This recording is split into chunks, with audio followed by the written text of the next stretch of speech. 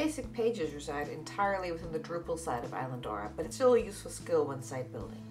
So to create a basic page, we go to Add Content, just as if we were adding an Islandora item.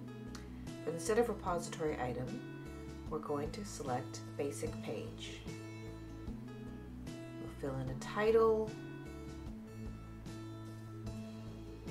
a little bit of content, and note that this is going to be a node when it's saved. And we'll have a look at our options here. So we can say what kind of content is allowed by the form, whether this is going to be published or saved as a draft. We can create a menu item as we're creating the node. We can add a URL alias, which is useful for pointing to this page later on. We don't have to remember the node number. We give it a URL of /basic. We can change who's listed as the author. We can change the author date to any time in the past as well.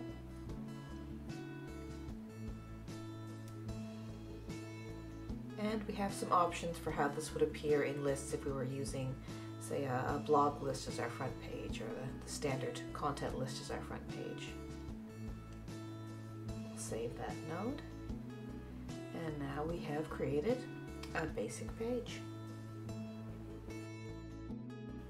For more information about Islandora, including documentation, downloads, and an online sandbox where you can try it out for yourself, please visit us at islandora.ca.